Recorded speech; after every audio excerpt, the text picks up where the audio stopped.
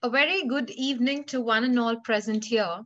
I heartily welcome you all to an insightful session hosted by Asian Law College, Asian Education Group. Today, we all have gathered here to take insights on a very relevant and insightful topic, labor laws in India. To share his indispensable experience and knowledge on the same, we have amongst us an expert, Dr. SHRIKANT Malegaonkar, advocate and consultant, Malegaonkar and Associates. Sir is a specialist in labor laws and industrial relations and is practicing advocate at Pune Labour Industrial Courts and also at the Bombay High Court for the past 22 years now. He runs his consultancy by the name Malegaonkar and Associates, which engages in litigations, consultations, and trainings in all dimensions of labor laws. He's associated with numerous renowned public, private, and government undertakings as their advocate and labor management consultant. He stood first class first in the University of Pune. He later turned to law, where he again stood first class first at LLB in the University of Pune. He simultaneously pursued management while studying law and has an MBA in human relations to his credit. He proceeded to England, where he delivered lectures at the London School of Economics, London, the School of Oriental and African Studies, London, and at the People's Institute, Israel, besides pursuing academics at the Berlitz School of Languages, Oxford Circus, London. He completed his master's degree in law with flying colors and then started his practice at the bar. He is a recipient of the prestigious Civil Prize from the Bar Council of Maharashtra, Bombay. He successfully led an Indian delegation to Shanghai and Beijing to study the comparative labor law situation between India and China. He's a visiting faculty in labor and industrial laws at the ILS Law College, Pune, for the past several years now. He's a visiting faculty in labor and industrial laws at the ILS College, Pune. He has authored books and produced TV serials on labor laws. Sir has recently been awarded with the prestigious Samaj Shri Award by the Indian Council of Management Executives, Bombay, which was conferred on to him at the auspicious hands of the Honorable Minister for Culture, Maharashtra State. His consultancy imparts training in labor laws. He has conducted more than 1,500 training programs for esteemed companies like Mercedes, Volkswagen, Telco, Fiat, Palaji, Hyundai, etc. Without taking any further time, I would first like to welcome you, sir, to Asian Law College and would like to pass on this platform to you and request you to please share your insights on the topic with us students. Thank you, Garima, for that wonderful introduction of mine. I hope you have, frankly speaking, I think you have used more adjectives than what I deserve. Anyway, but friends, we start with our program right now. Say for the first 10 minutes, I will just enlighten you as to what is labor law, importance of labor law in India. And then, of course, I'm told that I am going to face a volley of questions, especially by students. And when there are questions by students, well, one has to think doubly and triply also, and before I answer them. Now, friends, coming up to labor laws today is an all-pervading subject in the sense, say in India, we have a booming population of say 136 crores. And this 136 crores of people, they are divided basically into 2 or 3 types. One is a segment that is 0 to 18 years of age. And as everybody is a law student here, we are aware that we have an Indian Majority Act. After 18, a person is an adult. Below 18, he is not an adult. And child labor in India is prohibited. So whoever is above the age of 18 till the age of 60. Why 60? Because everybody retires at 60. So 18 to 60, if you are an employee, labor laws apply to you. If you are an employer, labor laws would continue applying to you till you die. I mean, it's as simple as that. Moreover, India and Pakistan, if you see, India became independent on 15th of August 1947 and Pakistan on 14th of August 1947. But if you see the comparison between two countries, India has been a land of entrepreneurs. And then the way we have excelled, if you see the reserve ratio between India and Pakistan, it's not even comparable. It simply means that we are much, much richer than our neighbor, that is Pakistan, and all the credit goes to two, three things. First is on the eve of the Indian independence, we had Pandit Jawaharlal Nehru, who was the first Prime Minister of independent India. Now you see, Jawaharlal Nehru had stayed in England, graduated in Europe, and had an aristocratic bent of mind. On the eve of Indian independence, there was a dichotomy in the school of thought between Pandit Jawaharlal Nehru and Mahatma Gandhi. Mahatma Gandhi said that India stays in cottages and in villages, so let's go back to the villages. Nehru family or Pandit Jawaharlal Nehru, Nehru family in the sense I am referring to Motilal Nehru, his father, then Pandit Jawaharlal Nehru, later Indira Gandhi. But then they had an aristocratic bent of mind, and Pandit Nehru was of an opinion that if India wants to progress, it can only do so by industrialization. And in 1947, there were no more industries. India just became independent. We had partition and so many of the problems besides illiteracy and this and that.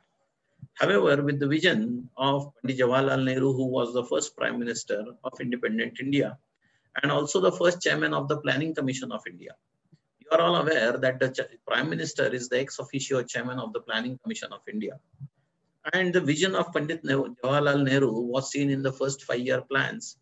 We had many public sector undertakings such as Bakra Nangal and then Damodar Valley Corporation and Nagarjun Sagar and Bharat Heavy Electric and Steel Authority of India, this and that and so many of the industries. There was a mushrooming of industries. These are large industries, then came smaller industries, small scale, medium scale. Slowly and slowly, India was knit into a matrix of so many industries.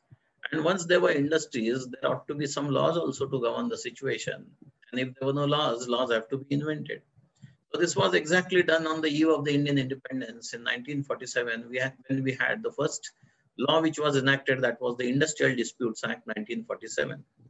I'm aware that I am here to answer your questions and the time with us is limited because labor law itself is an ocean. I am not going to take you through each and every section, but just to emphasize upon you the importance of labor laws. First and foremost, it applies to 80% of the population in India. And then you see so many of the industries which are growing here and there. Even today, tomorrow there is going to be 5G and things are going to be simplified. Technology is going to increase, industries are going to grow, and then we have foreign visitors also. I'm speaking from a city called Pune, and in Pune we have Chinese industries and German industries and US industries and American and UK and you just name it, and all the industries are here. Slowly and slowly, this wave is going to be in all corners and nook and corners of India, and then we'll have so many of the industries. Employment also may be generated. Some of you all might become entrepreneurs also, big entrepreneurs also.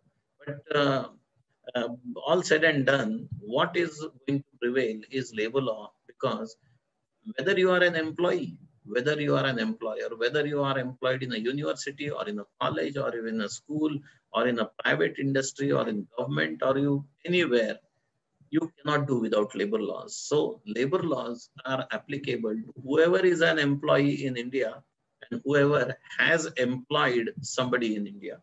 So it's an employer-employee relationship. Wherever you see an employer-employee relationship in India, it goes without saying that labor laws are already applicable.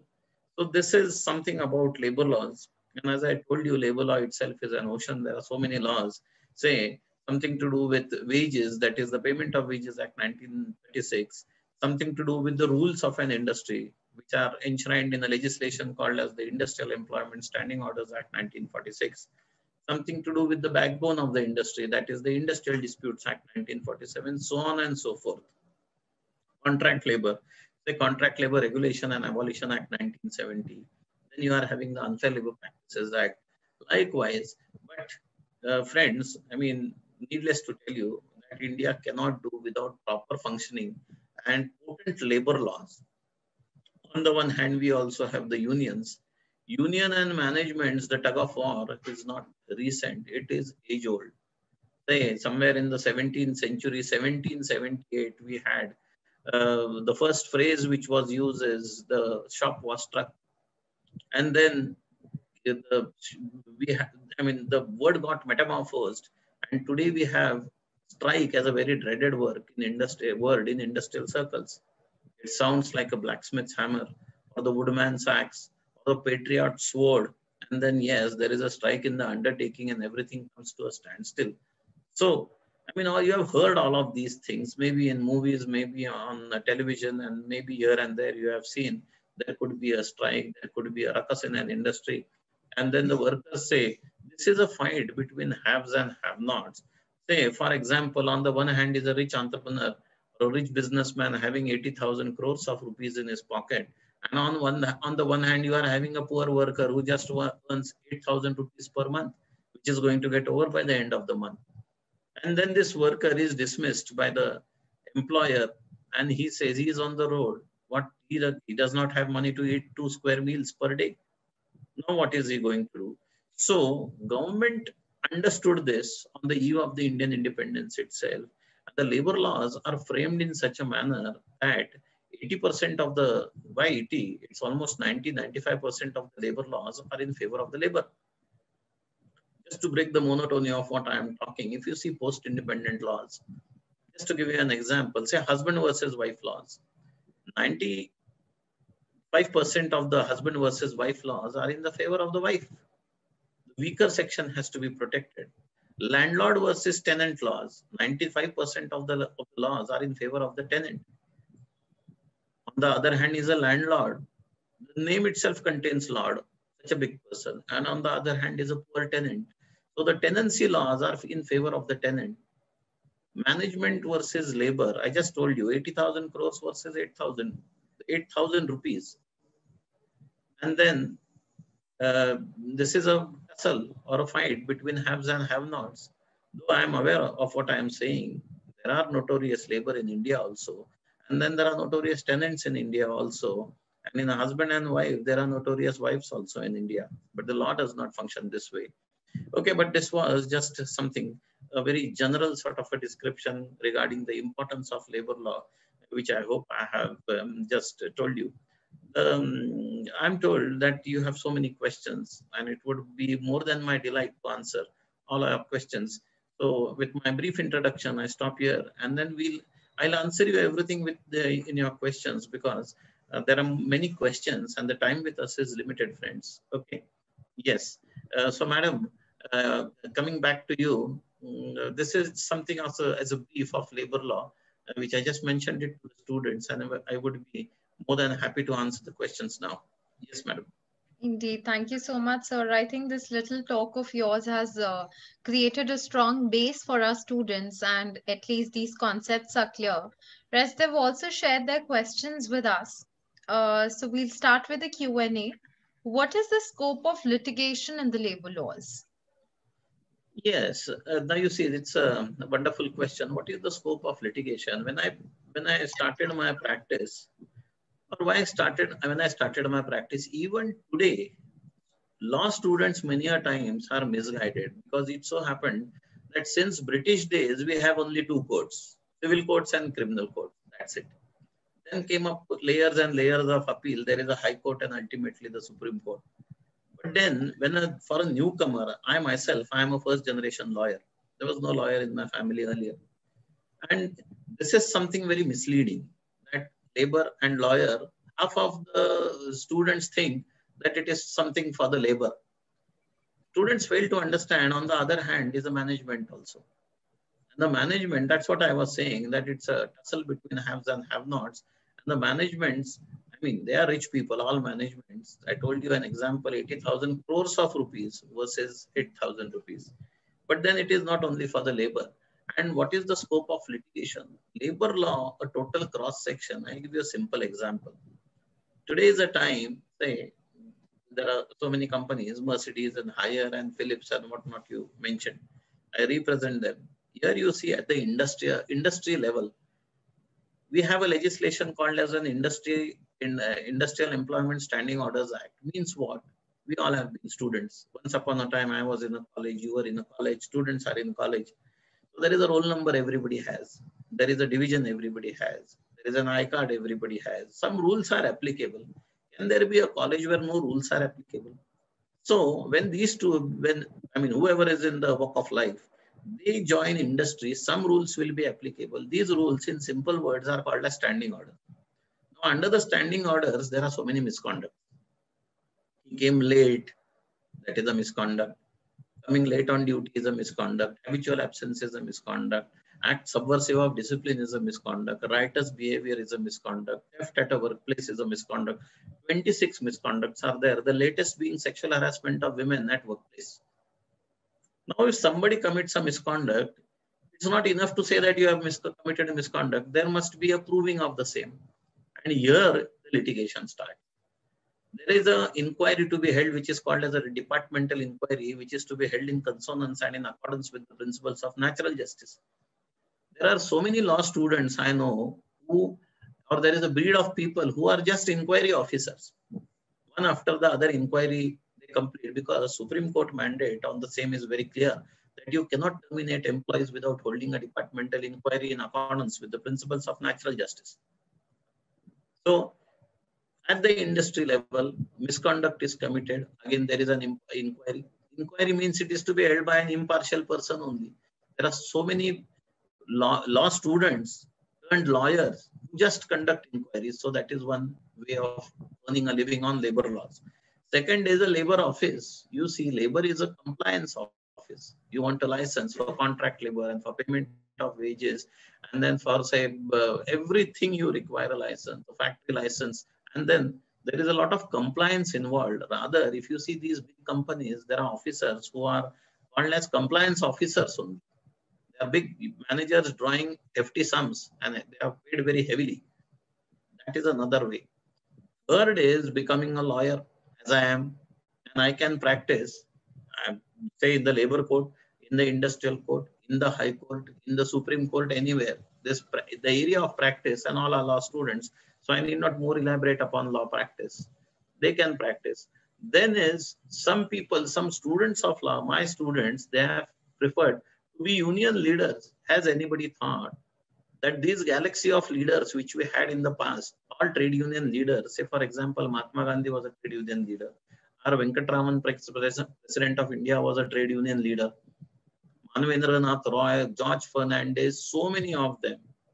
I mean, these people have passed away. Now, who is going to hold the reins as far as trade unionism in India is concerned? So these are the students. Some of my students have turned up and they are doing good work and serving the society by being good trade union leaders also. The workers, somebody has to stand for the workers also.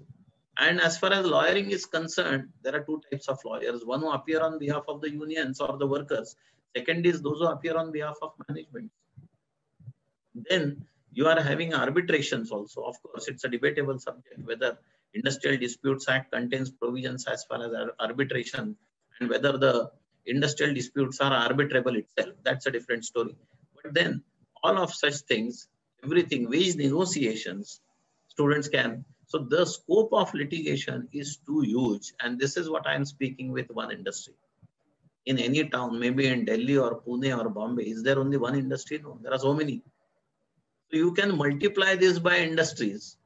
And then the answer I will tell you, whoever has entered into this arena of labor or industrial law, for your information, after first is he is a law student, then he enters here, and after 3 years, these people tell me, my students, when I call them, he says, sir, I am busy, I don't have time. And that is the reality also. They have become so busy. And I am very happy for them that yes, 3 years back, he was sitting on a bench as students are in our college. And now he has become so busy and he is, I mean, of course, a respected gentleman, serving the society, serving himself also, his family also. And of course, ultimately, it squares down to money. It's not only the service factor. We stay in a materialistic world. I mean, let me answer you. Labor law is a branch of law where there is huge money also. those of you all who want to understand the scope of the real litigation. Yes, it's not simple money, it's huge money, let me tell you. Okay, next. Yes, madam. I think students would have got their answer and most of them would have become more interested in this subject. Sir, can you please share your first court experience and what has been the most remarkable and difficult case of your career till now? Yeah, as I told you, I am a first generation lawyer. I don't want to discourage students by giving them wrong examples, but then the truth must be spoken.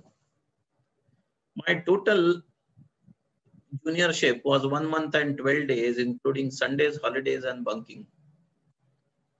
And I mean, in those days, I still remember, I decided to be a lawyer. As I told you, I am a first generation lawyer. And that was a time, I mean, so many nightmares that if you start practice, what will happen, who would come to you, who is going to be your client, and all of these factors. Let me tell you, these are all haunting factors even for half of your class who's sitting in front of me right now. Especially those who are first generation lawyers, and there is a message for all of them. See, what makes a person a successful lawyer, or I mean, you want to excel, become successful, first and foremost is, Pandit Nehru used to say, no risk, no gain. You have to take a risk also. It's, I mean, all other factors, your brilliance, your intelligence, your hard work, your sincerity, your say punctuality, and all of those personality factors, no doubt are important. I will not undermine them. What is most important for a lawyer is courage itself, the courage to be a lawyer. I mean, if you see in courts, you will find half of the lawyers who are not well educated, half of them maybe sometimes are at pains even reading something, forget arguing. And if this is the situation, then I mean, how come they are successful? The success lies not in their brilliance, the success lies in their courage. I will not undermine brilliance or hard work or whatever, I will again say. And in those days, I still remember that there was something I read what Kautilya or Chanakya wrote. Kautilya wrote a book called Arthashastra. And I read up a story that somebody came to Kautilya and he asked him that, sir, I want to become rich and you are such a big Arthashastri.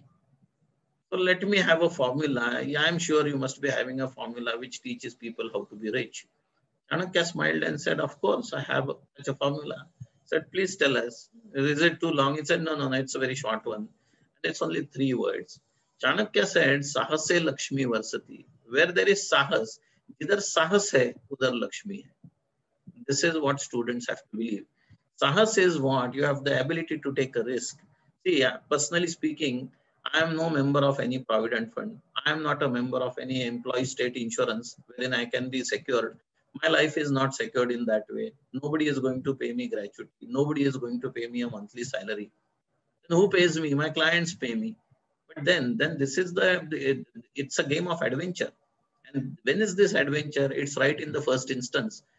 As you get set, slowly and slowly you crystallize into the subject. And then, as I told you, after 3 years, my students tell me that they don't have time. That is what, and India is having a burgeoning population. I mean, people curse the population, 136 crores, but you can think of it in a different dimension. 136 crores is a big market. Big countries like America and this and that, they are eyeing on the Indian market. Why can't Indians see the Indian market? So this is one thing. And your question was, I mean, what is my first case? And first case was heart in the mouth experience. I never knew. Cross-examination, I knew nothing. Only a bit solace I had was that I had 3 gold medals to my credit and a degree from London. And then it made me a bit of a supercilious person. That yes, I know so many things. When I entered court of law, and the thing was that when with these degrees and these medals, when I went, first I thought, yes, people must be waiting for me. That where are you? Where were you? We were waiting. We wanted a lawyer like you. And this was a big shock to me when I entered the courts of law. And then nobody knew me. Nobody was ready to look at me. Nobody was ready to offer work to me. And then, I mean, it took me no time to come from my ivory towers and they made it was a big I would not say a crash as far as my plane was concerned, but certainly it brought me on the ground. Then what is to be done? So it started off this way, of course. I mean, how to be a successful lawyer. My forthcoming book would be soon in the market. And the name of the book is You Too Can Be a Successful Lawyer. That is the name of my 8th book, which soon would hit the stands. So, I mean, those of you all who would be interested can see as to what makes, how to be a successful lawyer. And the name of the book itself is You Too Can Be a Successful Lawyer. I was talking about my first experience, heart into mouth. I never knew whether the witness cross-examined him or as a lawyer, I cross-examined him. And then slyly, I used to look at the judge as to what he should be thinking about me. And then, I mean, I just, likewise, it went on and on and on. But as I told you, practice makes the master. The first experience, I made 100% mistakes.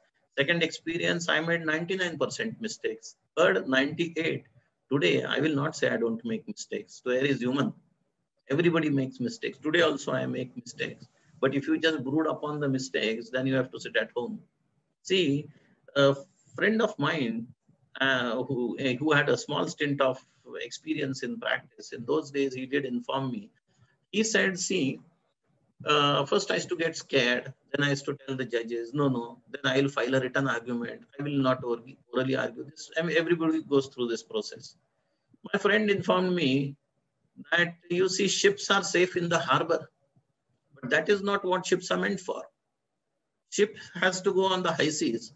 The sea is choppy, but you have to face that. This is the duty of a lawyer. And ultimately, as I told you, practice makes the master. Slowly and slowly, then there is a nerve building also. Today, if somebody tells me that there is a strike in such and such a company, I will say, okay, we'll talk about it later. I'm in a meeting with somebody. On the first day of my practice, if somebody had told me that there is a strike in such and some company, I would have fallen unconscious on my chair. So that nerve building, I mean, ultimately in courts of law, you should have nerves of steel.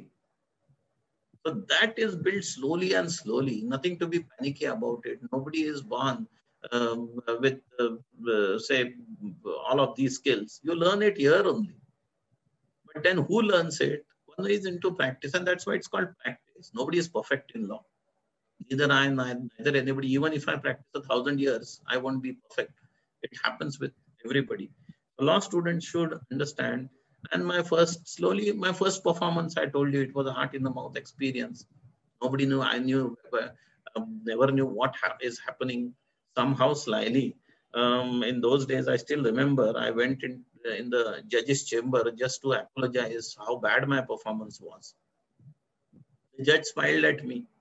He said, sit down. A junior lawyer. The judge offered me a cup of tea.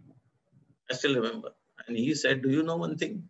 He said, I've come from a remotest village in Maharashtra where people even don't know to talk. Your performance is at least 20 times better than what I was when I started practice, is what the judge told me. This boosted my courage. I don't know whether he was true to whatever he's saying or he was just motivating me, but it really motivated me, and it motivates me even today. And one should not be so self-critical also. What will people think of me and what will he think, and I should be a perfectionist. No, perfectionism never exists on earth. Then some are lazy. Don't be lazy. Then some are only thinkers, great thinkers. I can think about this, and what about this doctrine, and what about doctrine of relation back, and he can cite all the doctrines on earth. But when it comes to practice, I mean, he cannot deliver the goods. What's the use? He's just a thinker. You don't want thinkers. You have to be a doer also. Good thinkers and good doers. I mean, that's the combination. And slowly my experiences went on, I would say, improvising. I started improvising. And one thing, I started comparing myself with myself only. That is the way one has to compare. You cannot compare with anybody. Somebody who's, I mean, people are different. Knowledge is different. Languages are different. Circumstances are different. So many things are different.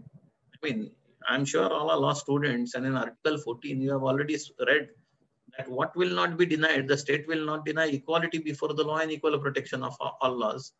The equality is amongst equals. And in society, amongst your friends also, everybody is not equally placed. People are from different circumstances. So you have to beat up all the situation. And then, I mean, I'm sure there's not a single person in this class who does not have the potential to be successful. Let you take it from me. I'm a first generation lawyer. Everybody will be successful. It's a bit of a tough time initially. Thereafter, everything is smooth. Let me tell you that. Okay. Yes, madam. Well, I think these are some lessons for life that we should not refrain ourselves from new experiences, be it good or bad. And that trains us a lot. Indeed, very beautifully said, sir. How will the new codified labor laws impact the litigation of labor law? Litigation of labor law, basically, we are having too many cases in cold storage today. Supreme Court, 3 crores, this one, whatever, 4 crores. And the labor say, I mean, they are making refinements also. But once upon a time, when a worker was dismissed, by the time his case was referred back to the labor court, it took 10 to 12 months. He's already dismissed. His basic problem is what is he going to eat tomorrow? And then you are taking 10 months for the case to refer it to the court, then 3 years of hearing, then 2 years of appeal. What happens to him? So there should be some refinements. And these refinements, the labor codes, which as I see them, they have taken a cross section of the total industrial functioning from 1947. That is the day India became independent till today.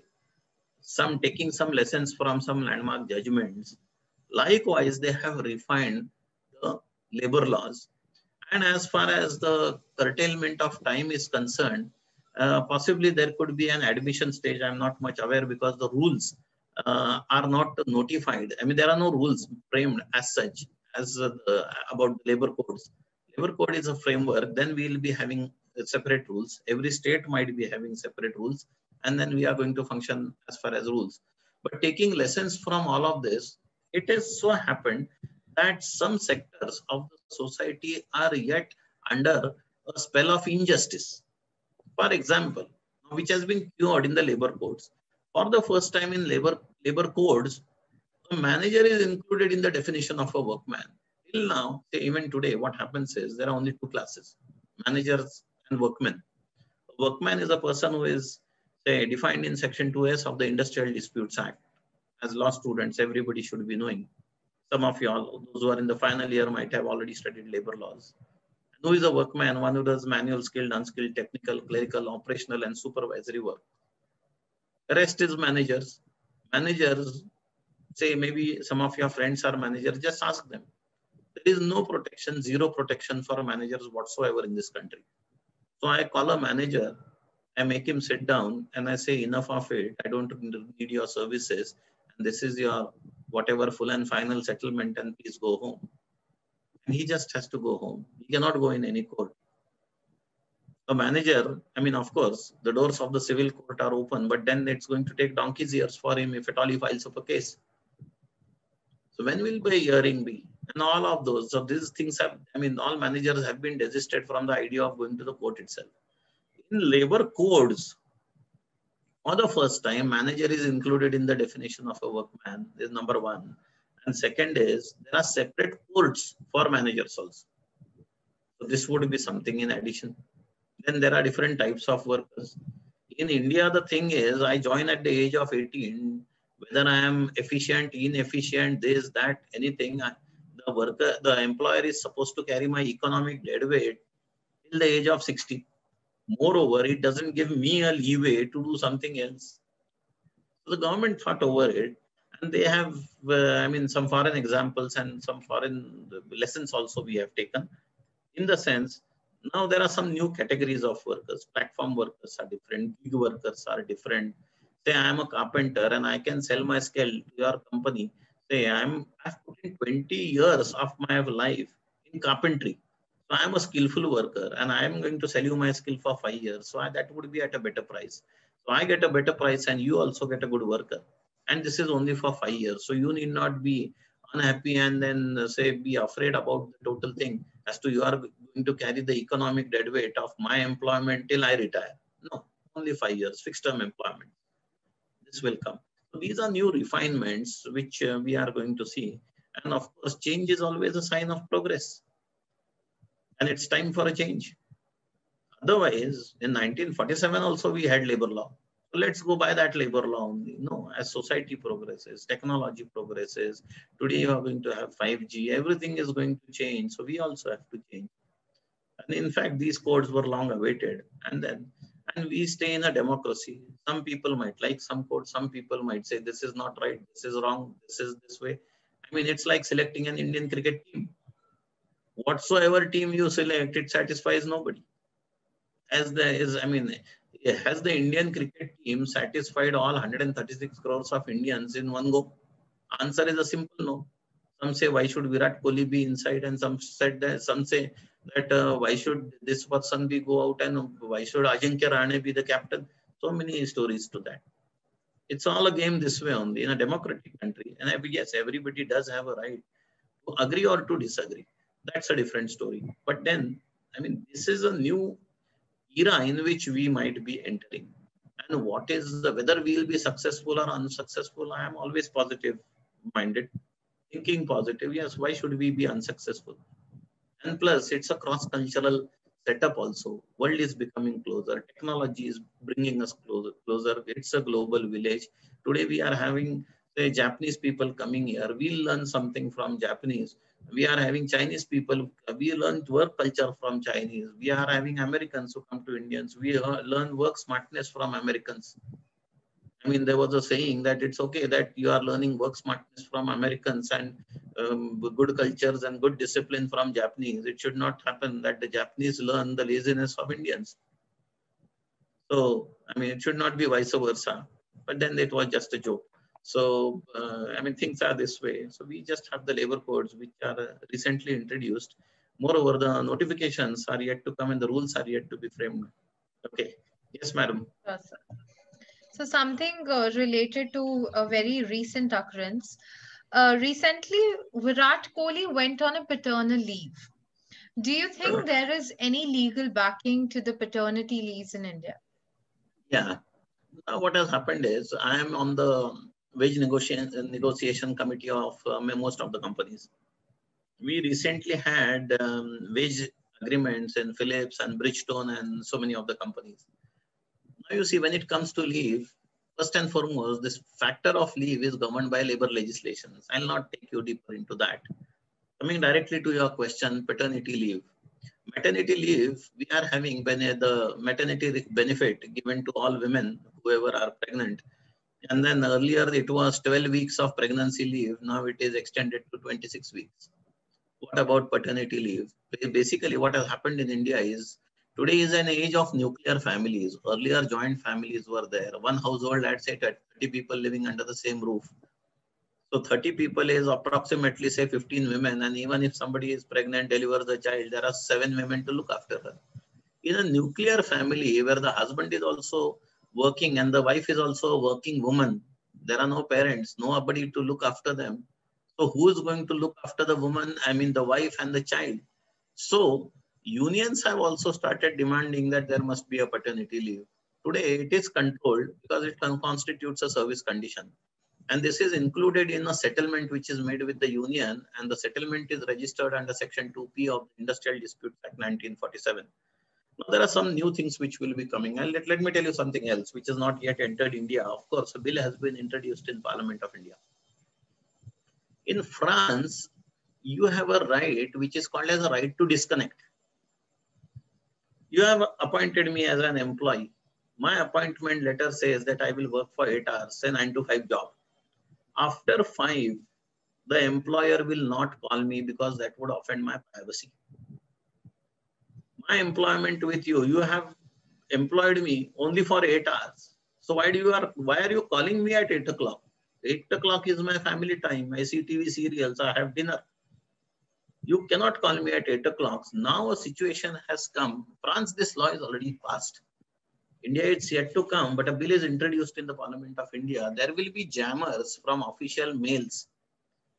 So there cannot be an official mail coming to me from my company after 5 o'clock. That is right to disconnect. It's not come in India. It's introduced as a bill in the Parliament of India. But if it's already in 7-8 countries, surely it's going to come to India today or tomorrow. As you are having the Maternity Relief Act 1961 in the law books today, it's not out of place that by compulsion, today it's by way of an agreement. But tomorrow by way of a compulsion, by way of a legislation, there is going to be a paternity leave. And some big companies, now I represent Philips and so many of them, I mean, they do have paternity leave. And moreover, I mean, forget from this, I mean, don't look at it from this angle that there's a paternity leave and we want it. Look it from another angle. A couple in a nuclear family, only husband and wife. And if the wife is admitted in a maternity home, who is there to look after her except her husband? So it's all in the fitness of things that a paternity leave should be there, which as I told you, it's today under settlements, but tomorrow there could be a legislation also. And yes, again, that's a sign of progress. Yes, yes, madam.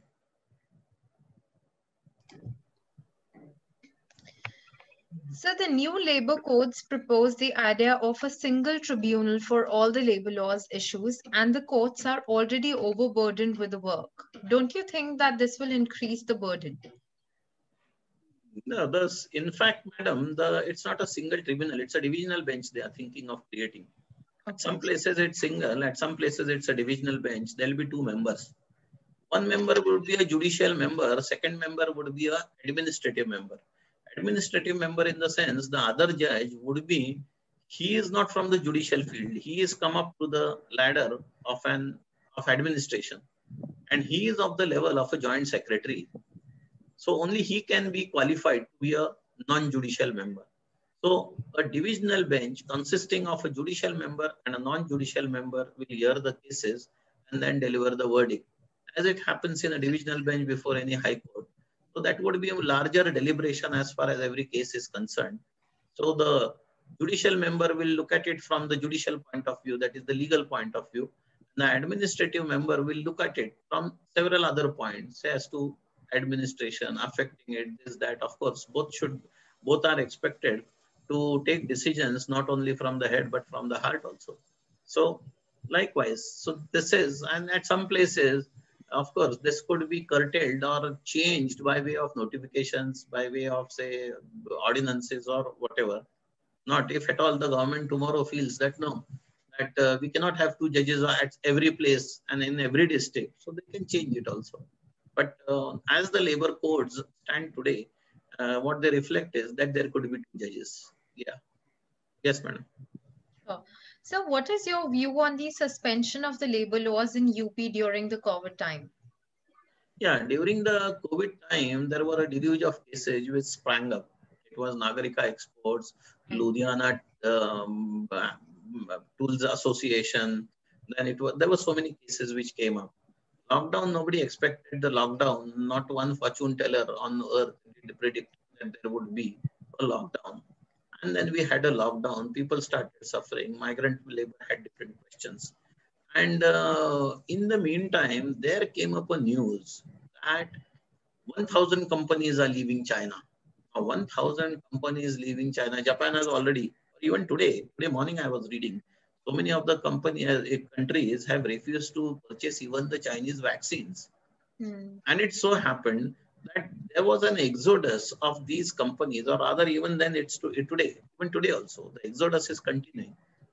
Now 1,000 companies leaving China, I mean, it's mouth-watering for other countries. So they started keeping up the red carpets, and so was UP government. And UP government also laid the carpet. We want industrialization to happen in UP. And there's nothing wrong in that. Invite all those companies to give them tax holidays, you to give them tax shelters, and this and that. And Madhya Pradesh also followed suit. And it was Rajasthan also. It was another follow. UP, it so happened, and they say, well, how can you come? What about your labor laws? They are too stringent. So we'll relax the labor law. We'll give you this thing. We'll do that thing. What about the union? See, whatever labor laws you have today, Rome is not built in a day. These labor laws, people have fought for it like anything.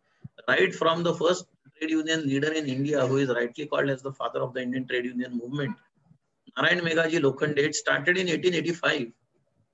Since 1885, these workers have waged a relentless battle against unscrupulous employers. And then we had Mahatma Gandhi himself in Buckingham and Karnataka mill strike. Then you are, as I told you, Manvendranath Roy is there, N.M. Joshi is there, Sripad Dange is there, V.V. Giri, R. Venkatraman, George Fernandez. I mean, the list is too huge. They have all built up the labor laws.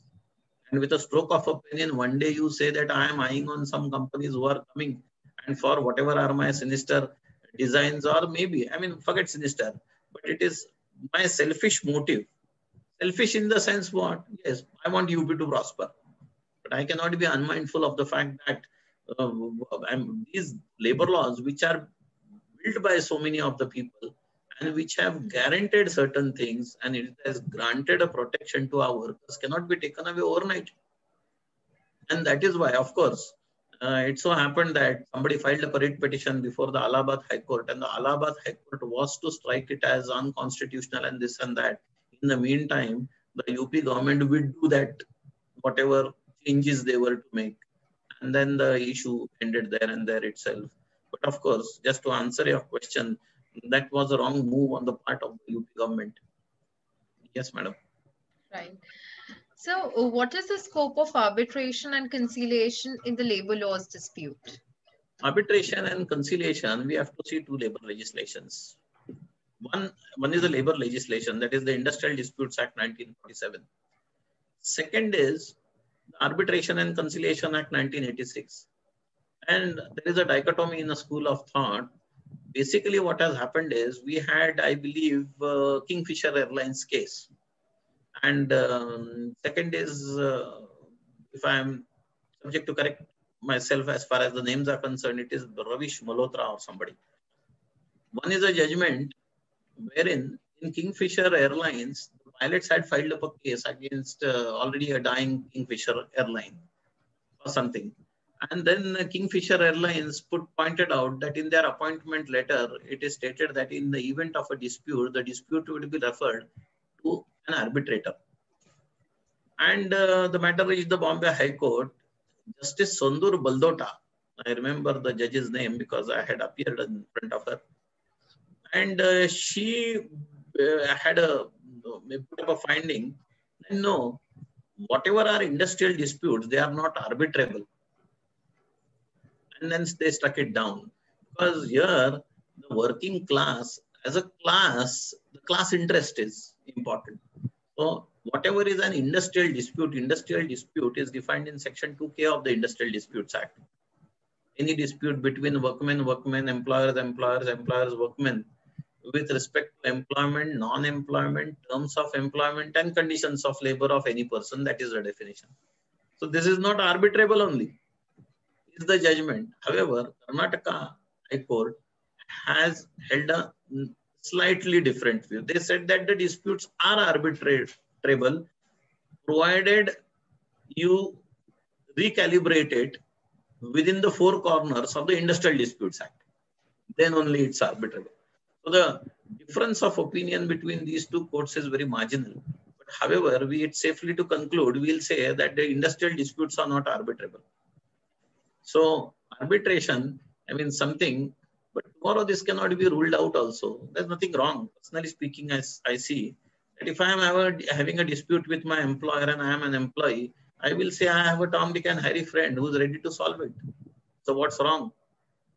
Why should I go only to the court and again burden the court and again you and me raise a UN cry that 3 crores of cases are in cold storage again? I mean, are we not systematically increasing the burden? In foreign countries, there is private adjudication also. So long as this is okay. But as a lawyer, it's my duty, and you all are law students, it's my duty to enlighten you that as on today, they say industrial disputes are not arbitrable. Yes, madam. So what are the best practices to be followed by employer and employee as per the Indian labor laws? Best practices is everybody, employer should not be selfish, they should not be unscrupulous, and then they should be ethical and this and that. And putting it very simple, say in state of Maharashtra, we are having a legislation which is called as the Maharashtra Recognition of Trade Unions and Prevention of Unfair Labor Practices Act, 1971. Now, this legislation has attained momentum, and it has become so popular that it has even pushed Industrial Disputes Act on the back seat at some places, barring collective disputes. Okay. Now, the success of this act was so tremendous, it's enacted in the year 1971, that the central government amended the central legislation, that is the Industrial Disputes Act 1947. All law students should be knowing that the Industrial Disputes Act is the central piece of legislation. And the Maharashtra, name Maharashtra itself, it's a state act.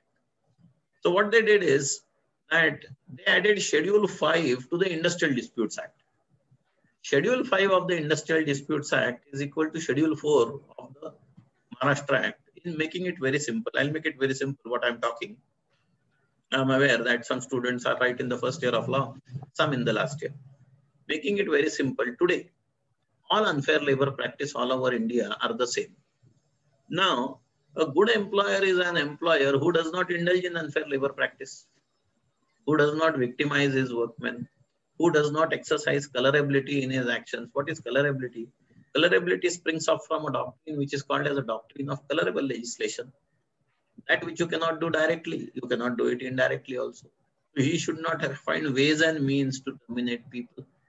Then he should be holding a departmental inquiry in accordance with the principles of natural justice. And it should not be in utter disregard also. And he should not put up a concocted show of implicating people in criminal charges. Likewise, whatever are unfair labor practices, an employer should desist from doing it, which makes him a good employer. And that is what he is to be. Now you see, Karl Marx wrote the Communist Manifesto, Marx and Friedrich Engels. And Karl Marx also wrote another book, that is the Das Kapital, wherein he says that profit itself is a dirty word. Now, profit itself is a dirty word in the sense what? Marx said that God made the mountains, God made the flowers, God made the trees, God made the fruits. Who are you and me to derive profit out of it? You cannot derive profit from something which is God made. So profit itself is a dirty word. This is communist ideology. Capitalists don't think it this way. Capitalists will say, okay, I'm giving you an opportunity. I am also having an equal opportunity. Let us do business. Whoever makes the profit makes the profit. It depends. I mean, how we pose ourselves on to cater to an ideology. The question is that what we see is that this is okay. So who should be a good employer? Rather, if you ask in communist countries, they say no employer is good. How can an employer be good? It's owned by all of us. And who is a good employee? Good employee is a good worker. That yes, who is a good worker? He is to be sincere in this one and that one. And let me tell you something else. Over the years, my experience, do you know what sort of a worker employers like? And this question was, I had asked this question to some of my attendees who had attended my training programs. And then somebody said that I want a servant who is loyal. And somebody said he should be sincere. Somebody said that he should be hardworking. And somebody said that, yes, he should be punctual and this and that. Let me tell you and share a secret with you. Over my 30 years of practice, I have concluded as to what type of people, what type of employers like. Employers like only profitable employees. So you should be profitable to the organization. Maybe you are a bit whimsical, but if at all you deliver the goods, and then yes, you can move mountains and you can do this thing and that thing, certainly the employer is going to be in love with you. He might give you a raise. I mean, neglecting and turning a Nelson side to whatever are your personal idiosyncrasies. That's not the point. Employers only like profitable employees. You take it from me. So this is the way you can put just ask anybody who is an employee anywhere. I mean, there are so many. So, of course, it's not that the loyalty and sincerity goes out of place. It certainly has an importance. But what comes to the fore, has something to do with human nature. I mean, what will I do with your loyalty and sincerity? Would anybody like an employee who is not profitable, but is just sincere? Comes in the morning, works sincerely, works hard, is punctual, but he cannot deliver the results and he is not at all profitable to the organization. And somebody, maybe he is a late here and there 15 minutes, but he is very profitable. Employers always, because employer doesn't like the employee. What the employer likes is are profits. What he likes basically is the profit only. So he is in tune with the profit. So whoever makes profit makes life easy and comfortable for the employer, and he is a rich person at the behest of the employee. So he goes with him. So this is the way. So a good employee and a good employer. Employer, I can understand that whatever are the rights of the workers, he is to cater to those rights, not to be obnoxious, not to be unscrupulous, not to be snobbish. All of those qualities. And an employee from the employer's point of view is only a profitable employee. Okay. Yes, madam. Well, indeed, a very practical and pragmatic answer, sir.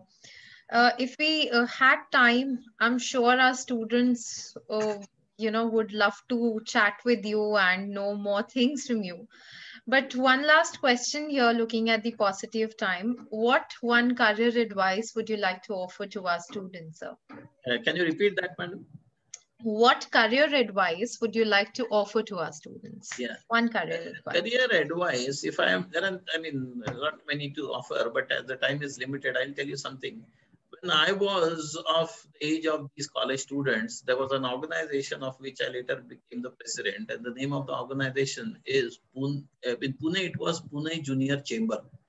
It's called JCs earlier. I'm sure in Delhi also this organization still exists, and I was a member of that organization, and in that organization we had a creed. It's like a prayer. So whenever we assemble for every meeting, we used to speak out the creed, or you can sing the creed in a chorus. And in that creed, of course, it's a long one, but I just tell you something which really influenced my mind and what really made me become a lawyer. And the last line of that creed was, it went this way, that economic justice can best be won by free man through free enterprise. If you want to be free, becoming a lawyer, it may give you money, it may not give you money, there's that, but certainly it is going to give you reason to live, and it is going to give you abundant freedom. A lawyer enjoys the most freedom than anybody else, let me tell you that. And again, I will repeat it for you. Economic justice can best be won by free man through free enterprises. So if I want to be economically independent, if I want to be rich and this and that and whatnot, all good things happening to me, then I should be free also. And I will win economic justice for whom? For myself. By being free, economic justice can best be won by free man through free enterprise. I don't know who is the author, but this line influenced me. This line itself made me a lawyer. This line influenced, further, being a lawyer is one thing. We also have an IT company and this and that. What makes me an entrepreneur there? Again, it is this sentence that economic justice can best be won by free man through free enterprise. So this is my, I don't know whether I am that elderly and that wise to give you some advice. But then, yes, you can ponder and think it over, that what it means. And then if at all freedom is not a product you get in any shop. You have to enjoy the freedom. And then life itself is an adventure as well as an enjoyable experience, is what I can tell you from my humble practice, whatever I have over these years. So this is, there are many more things, of course. My great book, which I would soon hit the stands, that is, You Too Can Be a Successful Lawyer. There are many more aspects to this, and the time is too limited to sum it up. Yes, madam. Well, thank you so much, sir. Firstly, on the behalf of all the students, is that I'm sure you spoke about so many things, but in such a simplistic way. You explained them so wisely and with so many examples that, be it a fresher or our senior students, they've really understood the concepts well. And thank you so much, sir, once again, on behalf of Asian Education Group, all the directors, faculty members, and our dear students, for giving us your time, sharing your expertise with us. And I propose this vote of thanks. We look forward to a continued association with you, sir, in future as well. To acknowledge your wonderful presence here amongst us, we would like to present a memento. Thank you, madam. Thank you. I'm honored to be invited by your esteemed School of Law. Yes. Thank you so much, sir. Indeed, it was a very knowledgeable and insightful session, and we look forward to such sessions in future as well with you. Thank you so much once again. Thank you. Thank you.